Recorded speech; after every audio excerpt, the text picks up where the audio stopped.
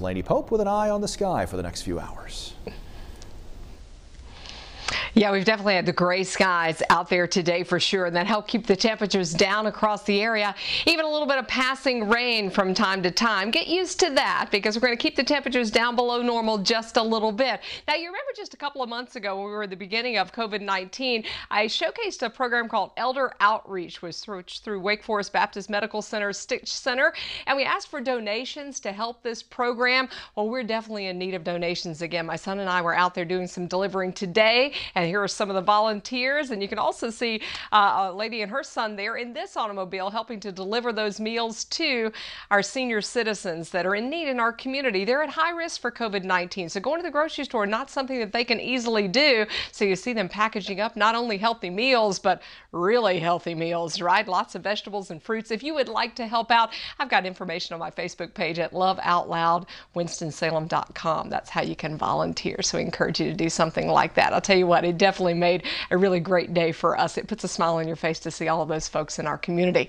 When we got gray skies like this, we need smiles, right? We have overcast conditions, we have wet weather out there, and we've kind of got waves of showers that have been pushing through. So you see some of the rain lifting northward into Surry County, Yadkin County. There's also been a little lightning with this too. Now these are weakening as they're moving into the mountains. So you see just a little bit of lightning just north of Stewart. Also seeing some heavier rains that are sort of raining out in places like Galax, Sparta, and Ennis, and we're looking at some showers that still continue a little farther to the south in northern Wilkes County, also over Surry County and southward into Yadkin County. With the clouds and the rain, the temperatures down in the 70s right now, mid to upper 70s in most communities, but we've also got dew points that are in the 70s, so really uncomfortable, humid air out there.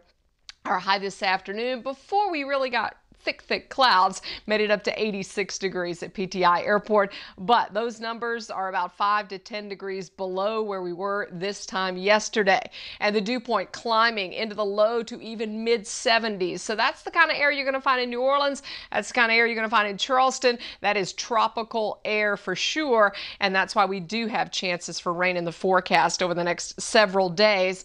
It will come in waves, and it's not going to be a total washout, but expecting a few showers to carry us through the overnight. Don't anticipate anything really rough or severe tonight, and into the day tomorrow. I think most of the rain is actually going to be across central and eastern North Carolina. So if you're in the mountains and foothills, maybe a lower rain chance. I'm going to go with about 50% coverage across the triad, and that is especially lunchtime into afternoon, with temperatures again below normal at about 84 tomorrow afternoon. Foothills, about a 40% chance for a few showers out there, maybe isolated thunder, mainly cloudy skies with a high in the low 80s. In the mountains, our temperatures are in the upper 70s tomorrow. Also, less of a chance of rain, I think, as we move closer to the mountains. But we do keep rain chances in the forecast for the next several days. Remember this area of low pressure we were talking about?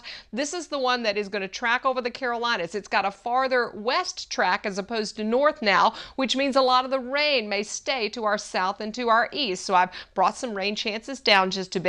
But this is also the weather system that could become a tropical system as it moves along our coast and gets out over the open water. So we're watching that, and if it does become a tropical storm, it could become Faye, but by then it will be moving away from us. Here's our 7-day forecast. We bring the temperatures back up into the weekend, and we also bring the rain chances down just a bit.